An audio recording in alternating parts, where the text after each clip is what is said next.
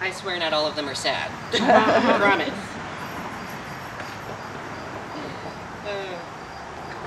Okay, so this next poem, it was really difficult for me to write because it's a newer experience, let's just say.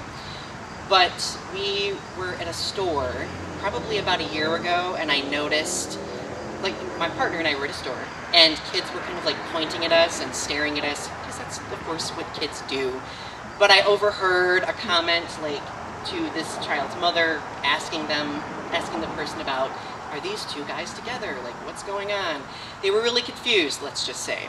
And I couldn't stop thinking about the mother's reaction. The mother just kind of was like, don't worry about it. Like, don't think about it. Don't acknowledge it.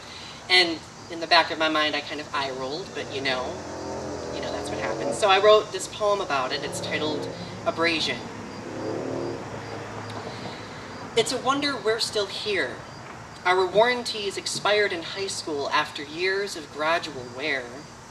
Now war-hardened bodies sit in offices, classrooms, and gyms with hope that the daily grind will alleviate us of every slur, distract ourselves from the adult bullies who still throw around the word queer.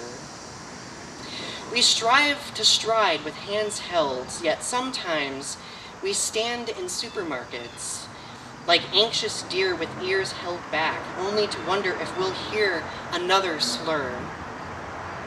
Children point at us, ask parents for explanations at all the inopportune times, but get no response.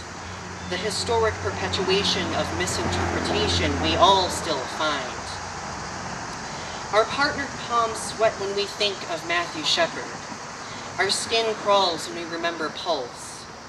Our families worry when we're out, but we know our closet doors fell off long ago. So don't worry, Mom and Dad. We're happy the way we are.